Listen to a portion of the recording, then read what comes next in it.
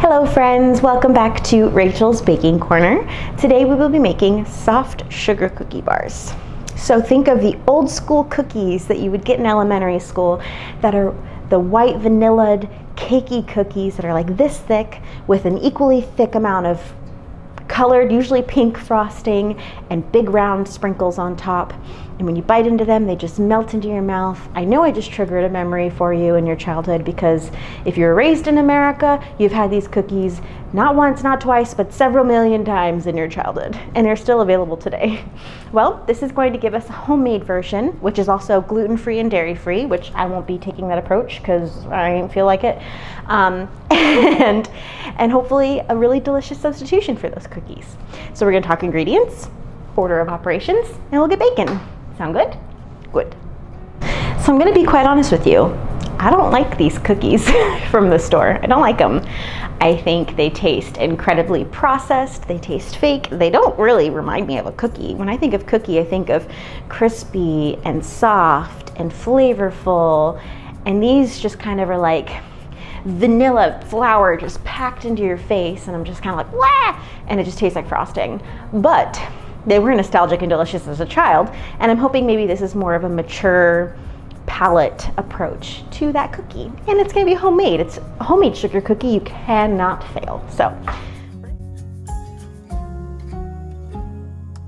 enough jib jab. Let's talk ingredients. So when it comes to the flour, recipe calls for 1.5 cups of gluten-free flour. I'm just gonna go with 1.5 cups of my traditional all-purpose flour. To be specific, I use King Arthur. According to the recipe, you would use 1/4 to 1/8 of a teaspoon of xanthan gum if it's not already included in your gluten-free flour. Obviously, I will be omitting that ingredient. I don't even have said ingredient because I'm using glutinous flour. 2/3 of a cup of sugar, 1 egg, 1/2 cup or 1 stick of butter, 1 teaspoon of vanilla and 1 teaspoon of almond extract. In this container here, I have 1/2 teaspoon of salt and 1/4 teaspoon of baking powder. Now my ingredients over here are for my frosting. I really contemplated just buying a canister of frosting, but then I was like, I'm trying to elevate the kind of sugar cookie I didn't really like from childhood by making a homemade frosting. So let's do that. We've got 2 cups of powdered sugar, another stick or 1/2 cup of butter, vanilla, I think it's like a teaspoon, 1/2 teaspoon of vanilla. However, you know me, I measure with my heart, not a spoon. I'm not dirtying a spoon for vanilla.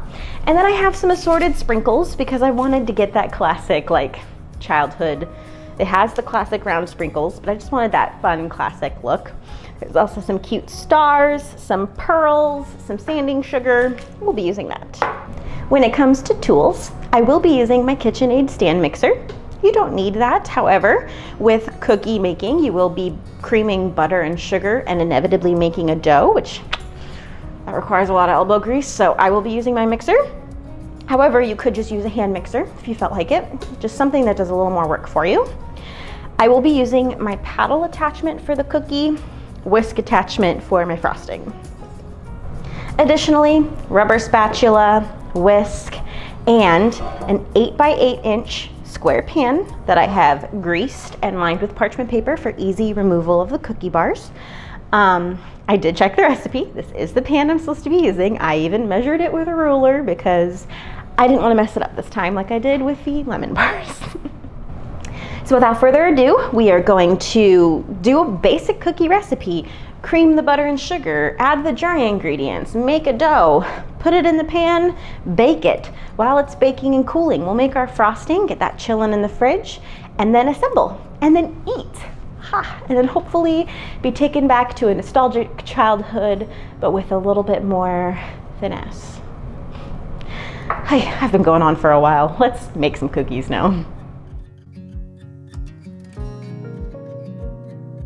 All right, let's get baking. I have my KitchenAid with my paddle attachment fitted. I have mine with my little silicone pad thing here because it makes for more even mixing. I have my stick of butter. Don't question why it's on my spatula. I didn't start recording without my mic plugged in or anything. No, of course not. I'm going to put the whole stick of butter, or a 1/2 cup of butter, in my KitchenAid, lock it, and we're gonna start whipping that up. Start on low, give it a second to kind of break up a little more, up a little more. We just want to whip a little bit of air into this, get the butter nice and creamed so there's no lumps and bumps and coconuts, you know. Up a little more. So my butter is nice and mixed, nice and creamed. We're gonna get our sugar and get it creaming. So now what we're gonna be doing is the sugar is gonna be slicing and cutting through the butter as it mixes, incorporating air while also kind of dissolving the sugar, making for this really beautiful creation, which is honestly like the best part of cookie dough munching. If you ever want to take a bite in between mixing, it's always best to do it after you've incorporated the sugar, butter, and vanilla. It's like the best part. I always use a spatula or whatever that's just small because I'm a small person, but then every time I'm scraping I get like knuckles deep in butter and it's very annoying, and I do it every time. I have longer spatulas. I just always choose the smaller ones. I don't know why. And then I complain that I get butter all over me, and it's like I do this to myself. We're gonna cream this together for about 1.5 minutes, just until it's light and fluffy. Recipe doesn't say how long. I've made enough cookies to know kind of what I'm looking for. You want it to be light and fluffy. You can decide what that looks like to you.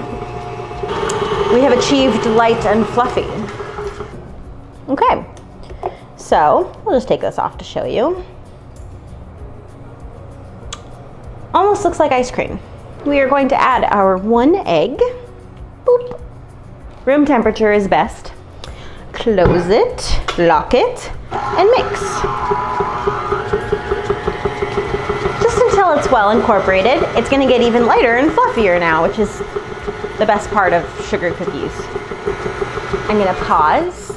I need to scrape my sides down again. That's the only downfall with this paddle attachment, is that it does kind of leave like a halo of whatever you're mixing along the top. But that's okay. As long as it all gets in there, that's what matters. I don't know why I just turned into a southern woman, but I sure did. All right, we'll mix this for about 1 minute until light and fluffy. Want to get some air incorporated, you know. Real quick while that's happening, let's get our active ingredients, which is salt and baking powder, and our flour. We'll just give that a little whisk so that our active ingredients are equally, what's the word? Suspended in the flour. You would think I'd have it memorized, considering I say this in every video that requires active ingredients. Now it looks a little bit like custard versus ice cream. We are going to include our extracts. This is vanilla and almond. I just turned it down while I incorporate that so it doesn't splash everywhere. We can bring it back up again, get it nice and incorporated. Oh, it smells so good. We are going to add about 1/3 to 1/2 of our dry ingredients. Drop that back down. If you've watched any of my previous videos, you're gonna notice this little technique I'm gonna do that doesn't always help, but we're gonna do it. A little bit of on and off action, back and forth, just until the flour has kind of gotten covered in that butter so that it doesn't make a huge mess.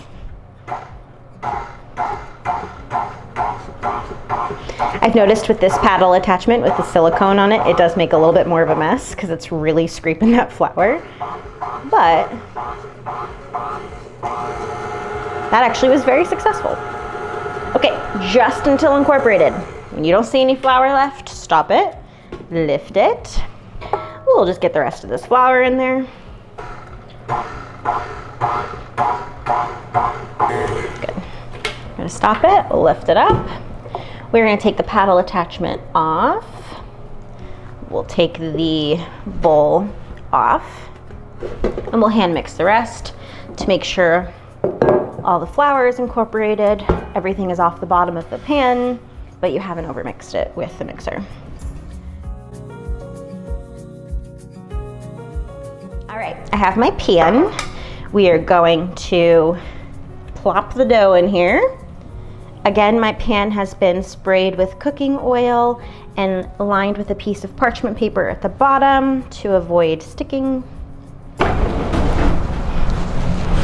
See what I mean? I have a KitchenAid brand heavy duty spatula and I grabbed that flimsy little thing. What's wrong with me? This scrapes all of it in one go. Why do I torture myself? So I'm just gonna use my spatula. This is a very sticky dough, which is kind of annoying, but we're just gonna do our best to press it into the pan. Okay, that'll have to do.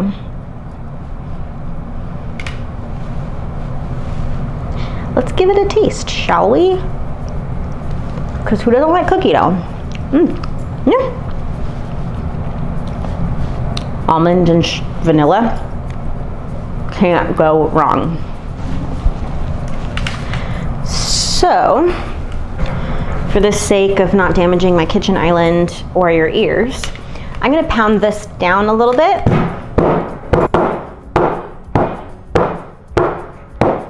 That worked very well. Okay, so 350 for 11 to 12 minutes until golden brown, just slightly golden brown. Then we'll pull it out to let it cool completely. Let's make some frosting. Yeah. While my cookie bars, my cookie pan is baking, we are gonna assemble the frosting and get it nice and chilled before we frost it. I'm going to switch over to my whisk attachment. And again, start with your room temperature butter. I don't really feel like you need to follow a recipe for frosting. I feel like frosting is a measure with your heart kind of thing. Everyone likes their frosting a little different. I like a really buttery and rich frosting, whereas a lot of recipes are like 90% powdered sugar, 5 to 10%, wow, math, butter. I don't like that. I want to taste the rich butteriness. So we're going to start with what the recipe says, and then I will make adjustments as I feel needed to make a good frosting. I have followed frosting recipes multiple times and have been terribly let down, whether it's the stability of the frosting or the flavor, so I'm picky. That being said, let's whip our butter. We're gonna immediately crank this up, get it moving. We just wanna incorporate some air into this butter. Again, no lumps and bumps. Same thing.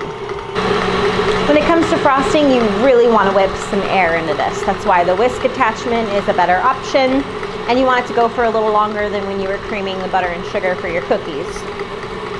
Frosting is air suspended in butter and sugar. That's what it is. So if you can get a nice fluff to begin with, then add your sugar, which is gonna add more fluff as you whisk it, you'll have a nice, delectable frosting. All right, I let that go for about 2 minutes. Nice and fluffy, I can kind of show you. That's what we want. Let's start with about half of the powdered sugar. If you've watched any of my videos, you know that I am dying inside right now because I hate powdered sugar. I love the way it tastes. I hate working with it. It makes me want to die. It's a mess and it's stressful. So we're gonna lock it and we're gonna really do this slowly. The whisk has a tendency to not push up as much as the paddle attachment does, because it's immediately creating divots for that powdered sugar to kind of hide into.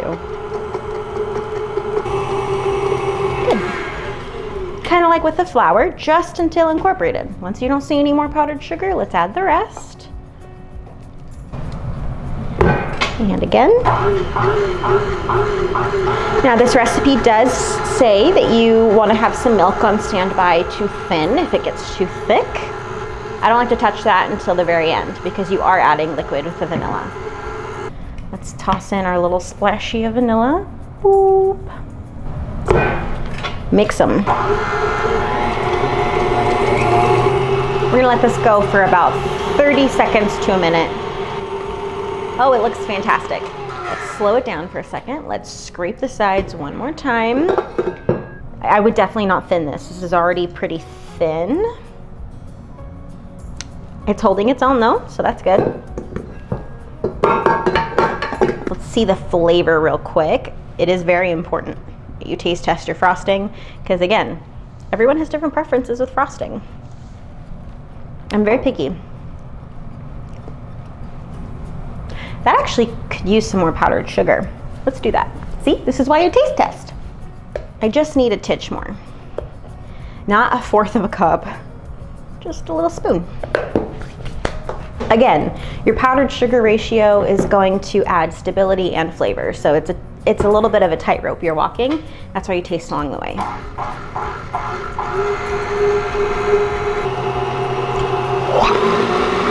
Get some air in there.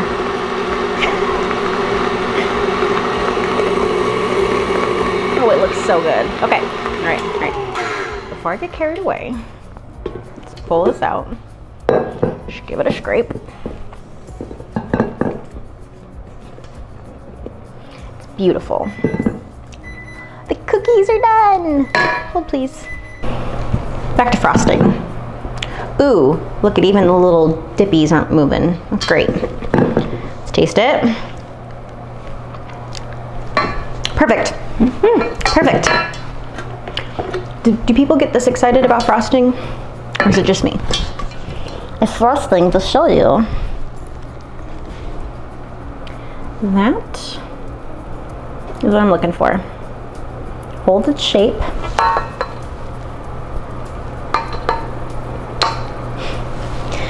This is some quality cinematography for you. Okay, so our cookie bars are done. We're gonna let the cookie cool. We're gonna let the frosting cool. Thanks, oven. We're gonna let the frosting get nice and chilled so that it's kind of like that thicker consistency that you remember from your childhood. And then we will take it out of the pan, decorate, and then taste. Give me like, it's gonna be a millisecond for you. It's gonna be probably an hour for me. Here's our cookie bar. The parchment paper did exactly its thing. It's nice and crisp. I flipped it over, so this is actually the bottom and that's the top. But I wanted it to be a nice smooth surface to frost. So it has been like an hour and a half. It didn't really take that long, I just had things to do. So our cookie has completely baked and cooled. It is one solid piece. It is still soft, as though I can like pick it up. It's still soft, nice and crisp on the edges. I wanted to mention, I did add some food coloring to my frosting. I forgot to do that after I already turned the camera off, so it's fine. I just added a couple drops of purple because I figured those cookies are never just white vanilla frosting. They're always a pretty color. And I thought this purple would look pretty with the purple, pink, and white sprinkles. So all we have left to do now that we have a nice cool cookie and our frosting's ready to go is to frost it, decorate it, cut it up, and try it. So let's do that. I'm gonna just start off with 1 scoop of frosting and just kind of see where that gets us. It's nice and airy. Yeah, let's add a little more. I think we could do another scoop for sure. I am not looking for pristine or perfect. This is a homemade cookie after all. I'm looking for pretty, fluffy, and well spread out. We're gonna just cover this sucker in sprinkles anyway. It is moving quite a bit, which is annoying.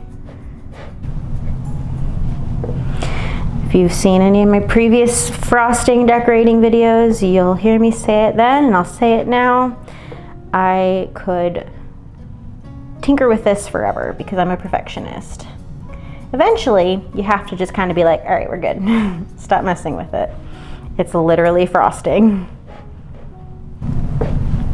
Okay, stop. Get it away.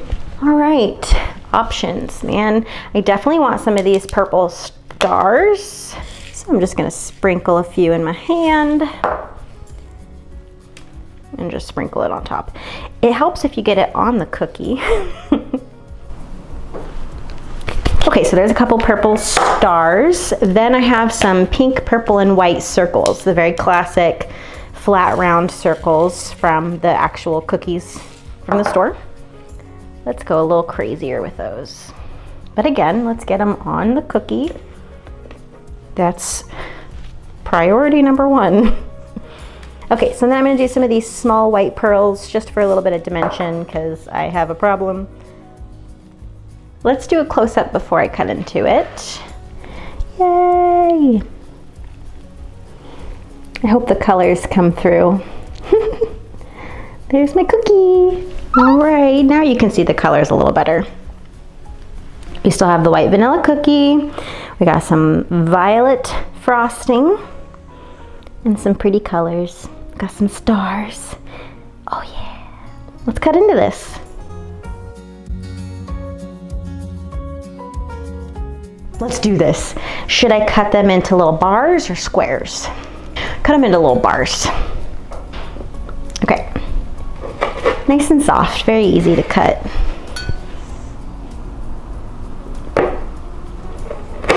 That sound was a sprinkle.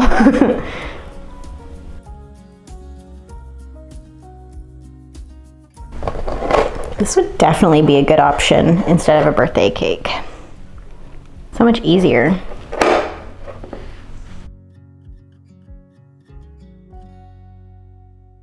Good. Okay.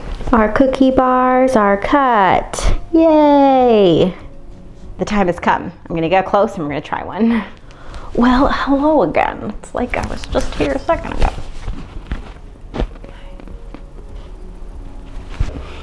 Cookie! Got a nice, soft interior.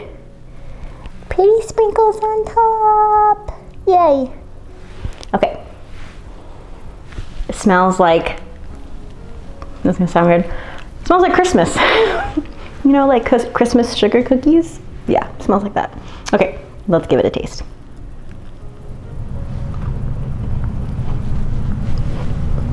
Perfect texture.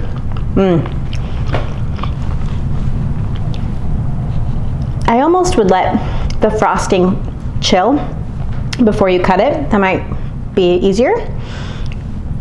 Let's see if you can see. I thought I did a pretty tall frosting to cookie ratio. You certainly could stack that frosting up. I have more frosting, so I might. I don't like an overly frosted cookie, so this is good. This is soft, almondy, still has some crispness.